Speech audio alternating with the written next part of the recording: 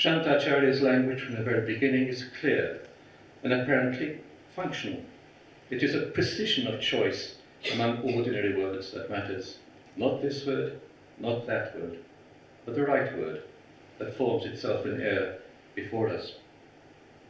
Since not this, not that, Shanta Acharya has written 4 more books of poetry.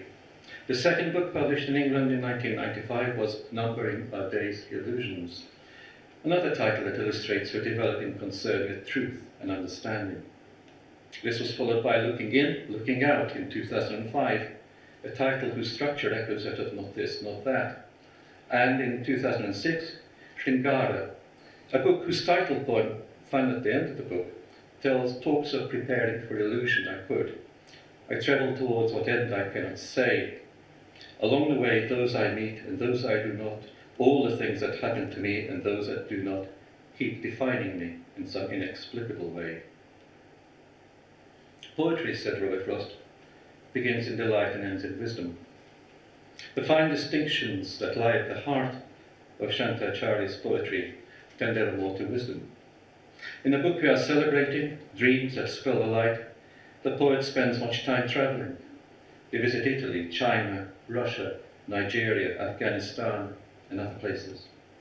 The first 14 poems are written from the point of view of a visitor confronting puzzling contrasts, the apparent yeas and nays that constitute the world. Contrasts between magnificence and poverty, beauty and ugliness, humaneness and cruelty. Time and again these qualities are weighed against each other in the spirit of not this, not that. Although by now the poet is less surprised, more meditative. The diction, the words used, remains in the range of everyday conversation. It is the eye and the ear for sound, that carries the intelligence forward. The longest, most ambitious of the poems consists of 5 parts. It is about the Sundarbans, the largest mangrove forests in the world. In the first part we find these lines. Men dispossessed foray into its forests for food, fish, honey, fresh berries, wood, even tiger parts, rich relics. The strong and fearless enter this immense archipelago of islands. The poems do refer now and then to the sense of miracle. Entering the immense archipelago is an analogy for the voyage into miracle that the poem, all poems, set out on. Poems begin with a cry and form it into a journey, moving from miracle to wisdom. But it is not the end of the journey, but the journey itself, the journey of the cry that makes a poem.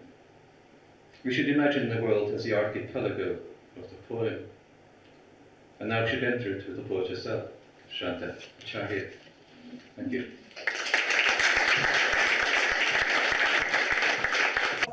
What strikes me particularly, in various ways, in various poems, is the way that she addresses a particularly modern situation or predicament, and that is the predicament of being non-rooted, not rooted in place, not rooted necessarily in family either.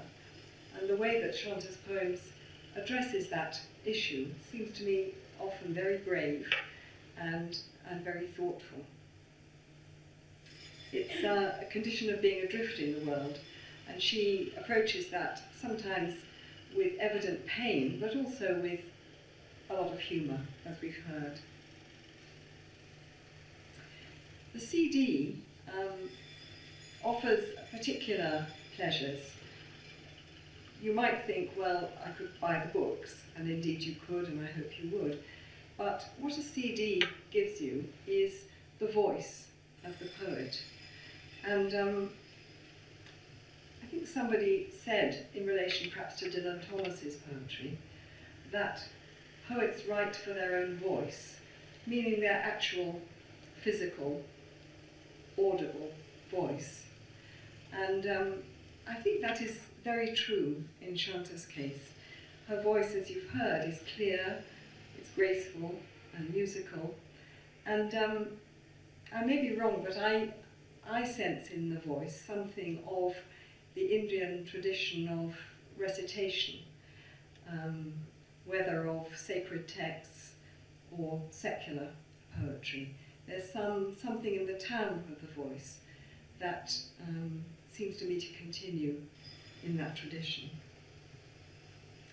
I feel that every poet should, if their poems are to be heard, read the poems themselves. And that's not always done on the radio, but I think when it is, it's always an enlightening take on the poems. So I strongly recommend the CD to you. It also looks beautiful, and there's a very generous selection of poems in it. Thank you, Shanta.